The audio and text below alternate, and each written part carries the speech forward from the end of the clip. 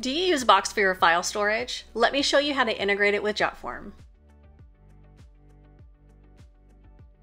Hey Jotformers, welcome back. I'm Kimberly and I'm currently in the desktop version of my dashboard. So the first thing you want to do is we want to create a new form. So I'm going to come up to the top left, the orange Create Form button, and I'm going to start from scratch with this one with the classic form. And I'm just going to pull in a couple of simple elements. Let's just do their full name and their email. Then from here, we can head up to the top middle tab settings. Then we're going to head to integrations over here on the left. And then from here, we can do a quick search for Box. Then authenticate. We're going to grant access to Box.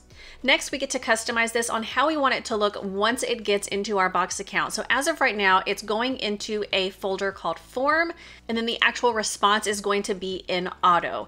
So I want to put the actual name of the form here. We'll call it Data Collection. And then instead of Auto, I want to utilize the drop down of form fields, and I want this to have their name. Now, another thing we can do is we can check this box right here, add response date before your subfolder name. We can go ahead and turn that on, and we'll go ahead and complete integration. And the integration is ready, so let's finish up, and then let's go ahead, open this in a new tab. Let's give it a test.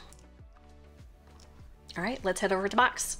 And there it is. It's right up here at the top. We have data collection, and then we can see the date and then the name of the person who filled it out. And if we click on it, we get that PDF with all of our form fields. And it's as simple as that. If you have any additional questions about integrating your Jotform with your Box storage account, let us know. If you like this video, definitely give us a thumbs up down below, and don't forget to subscribe and turn on that bell so you get notification every time we put out a new video. See you next time.